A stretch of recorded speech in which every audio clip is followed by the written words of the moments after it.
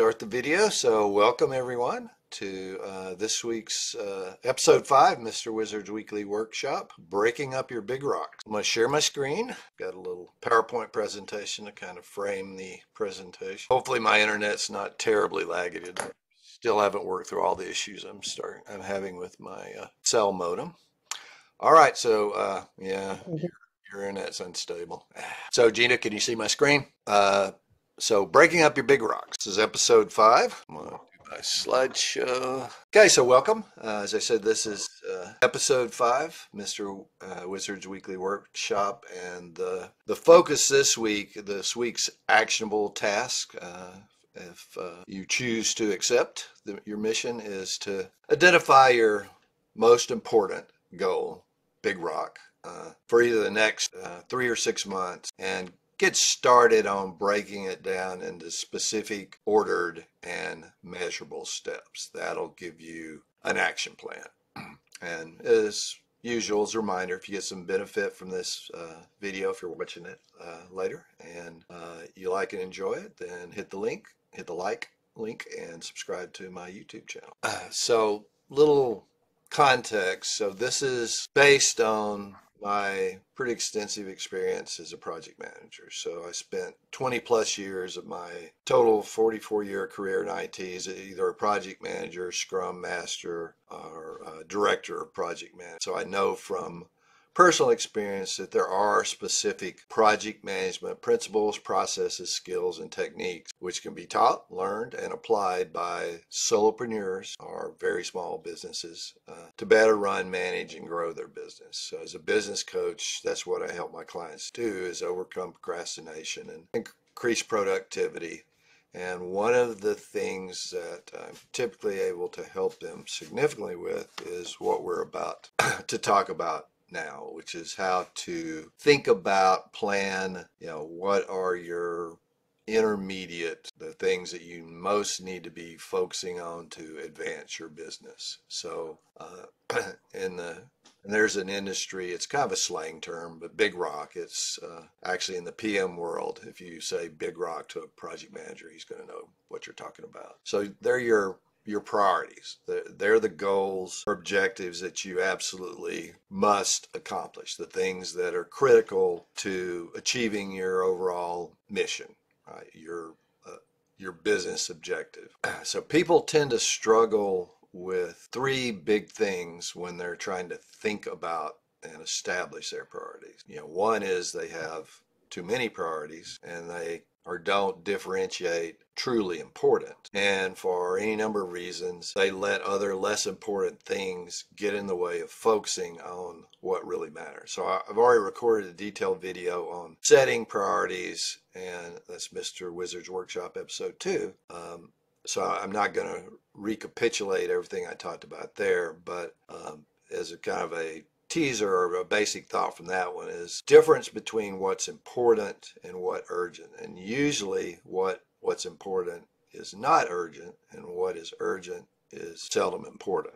So a characteristic of a good goal is it's specific and well-defined, it's measurable, achievable, or realistic. I'd say a lot of people say they have a goal of making $1 million. Okay, that could or might not be realistic based on their specific business and context, but I could say I have a goal of become a professional in the NBA.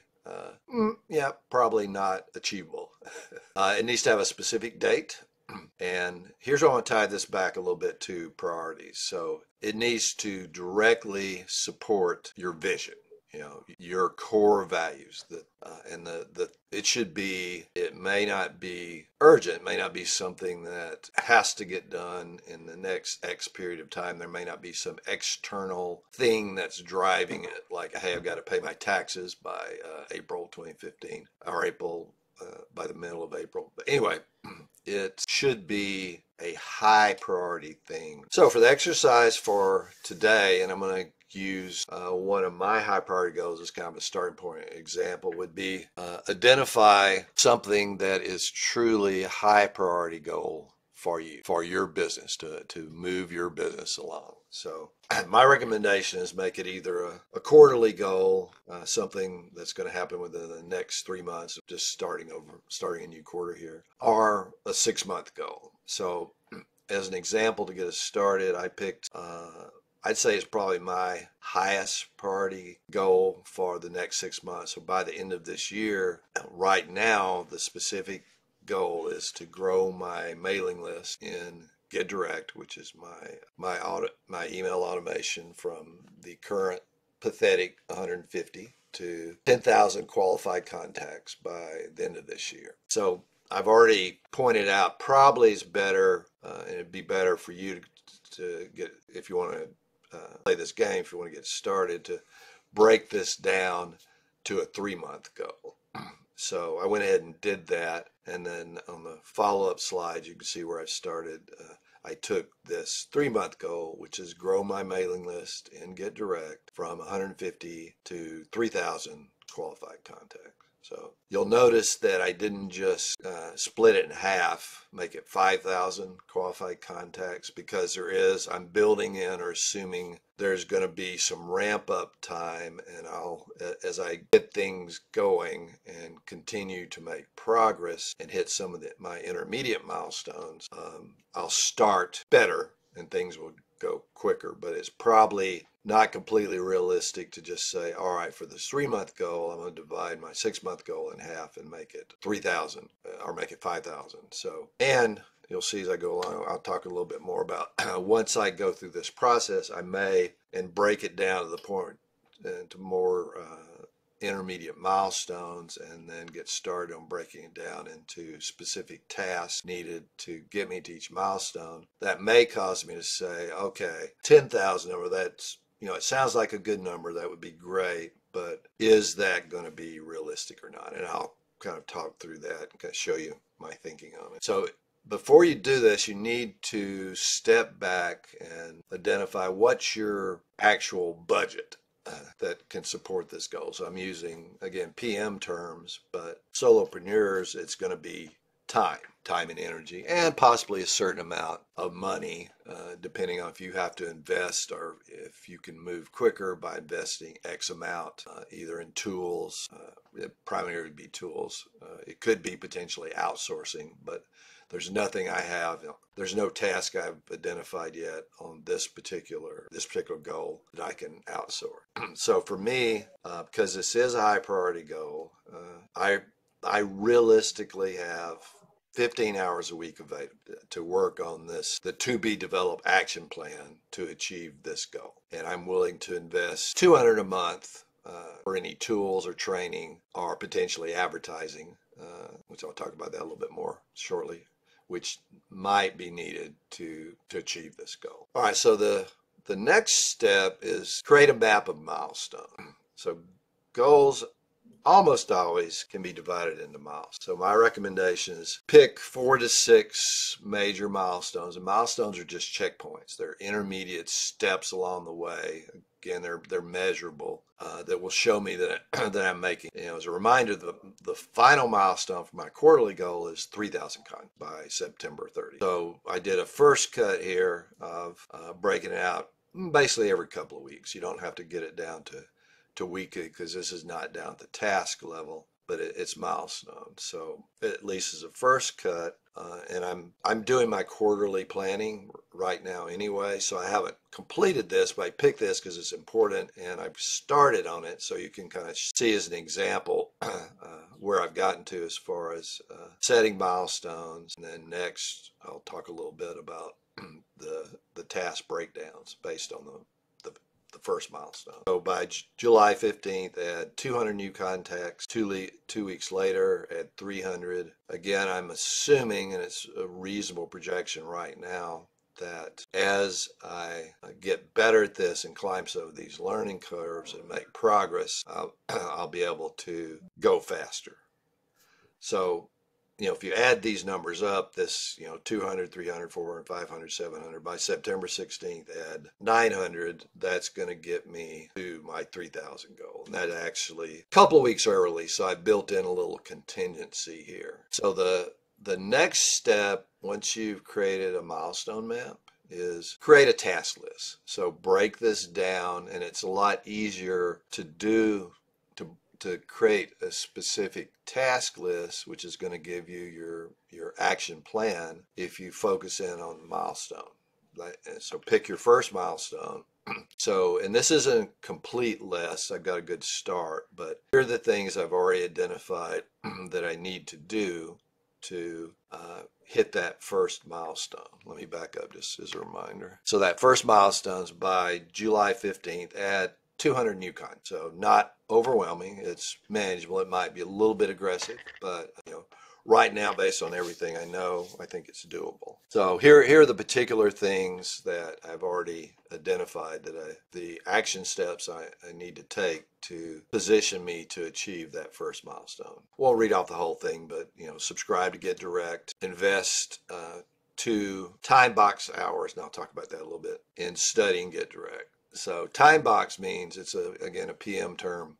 You just say in advance, here's all I'm going to allocate to this particular thing. I think some people, and I have a tendency sometimes to over research and study instead of just doing. So I think it is a good investment for a couple of hours to get through the basics of Get Direct.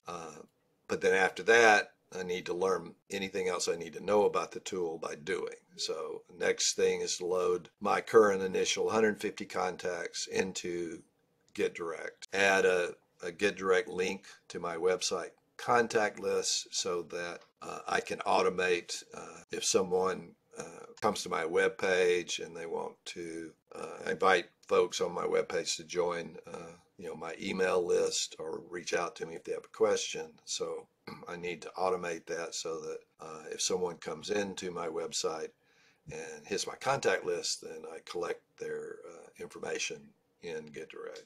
I need to add a call to action in my YouTube channel to join my mailing list. I need to send a promotional email, they call it a blast in Get Direct, out to my current list about my YouTube channel. I haven't actually started promoting it yet.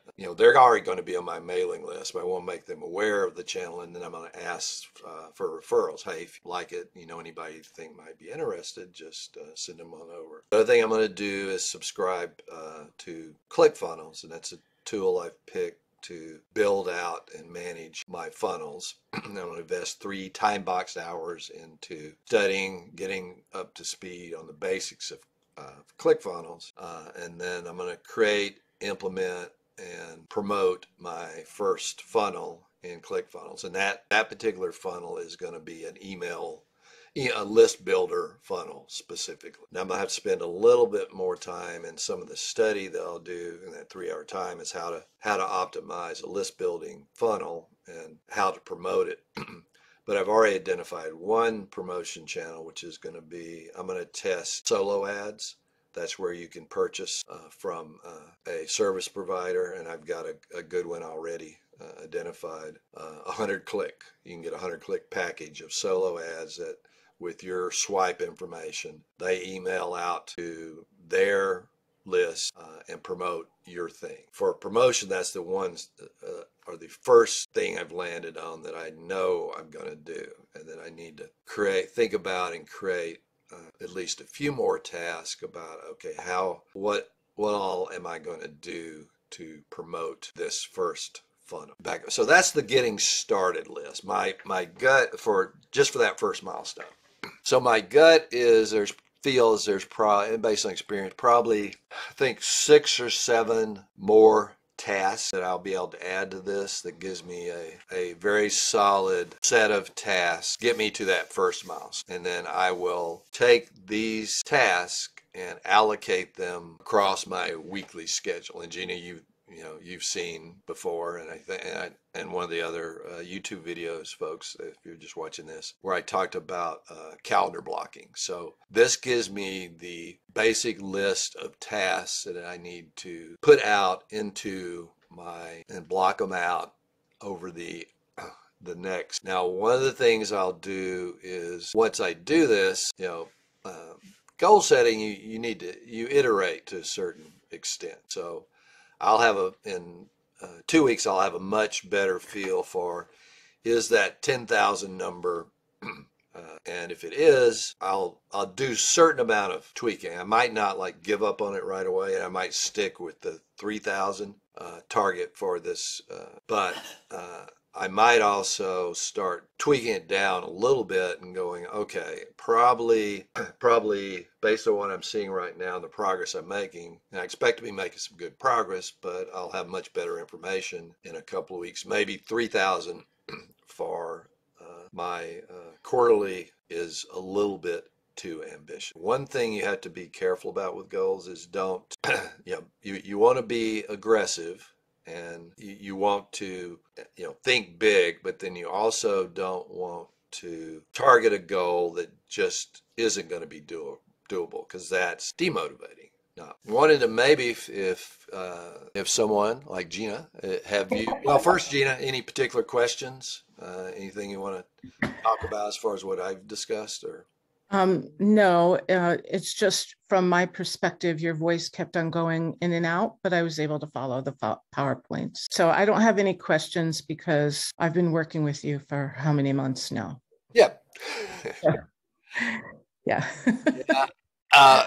So I apologize for the video. Hopefully on the recording it's going to be better. That you mentioned for. All right. Yeah. Well, Gina, thanks for joining me. I apologize for the internet issues. Obviously, I dropped out a couple of times, so I'm going to have to do some editing, but I will get it cleaned up and I'll let you know once I have it edited and uploaded. I'll send you the link. So, but thanks again. Yeah. So You have a great yeah, and rest. let me know if you